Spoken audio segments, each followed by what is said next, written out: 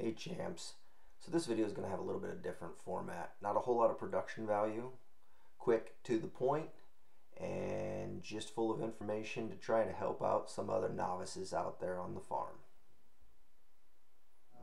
These grab hooks are a great point for hooking chains on, getting logs out of the woods or what have you. I wasn't going to make a video on this because I've seen plenty of them that are out there on YouTube that are, one, much better welders than I am, and two, already have pretty good production value for showing you how to do welding. I didn't see my tractor, so I've got a 2020 Kubota L2501 with the LA525 loader and the quick release Bobcat fixture for getting the buckets on and off. And noticing a lot of the videos with the BX models, those buckets have bolt-on or other parts in the outside areas where it would be easy enough for you to bolt on or weld on hooks.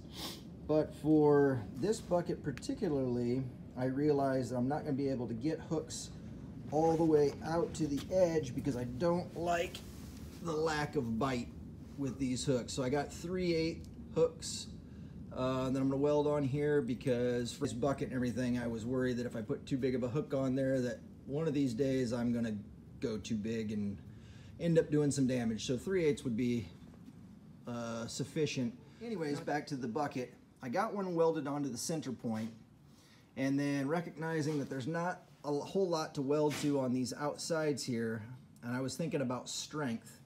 So where the Bobcat attachment hooks in is right here for the loader, and I'm thinking that the best area to maintain strength and to get the full effect of the loader is on the edge here. Well, if you're a novice welder like myself, one of the things you think about is that you've got this lip right here that you're going to have a difficult time getting into to make your weld. So I measured 3 inches out on both sides, and I think that that will give me plenty of room to be able to get the hook on there.